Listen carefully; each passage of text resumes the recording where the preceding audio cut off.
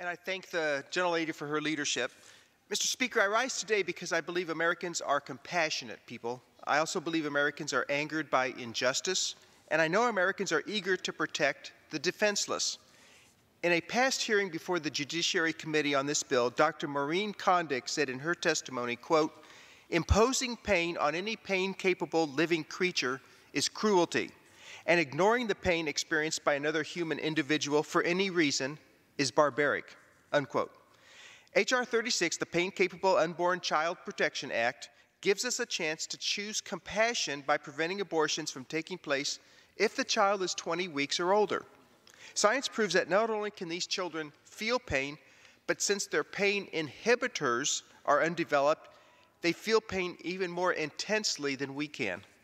In Dr. Condick's words, quote, "We simply have to decide whether we will choose to ignore the pain of the fetus or not," unquote. Mr. Speaker, I am choosing not to ignore their pain. I strongly urge my colleagues to support this compassionate bill, and I yield back the balance of my time.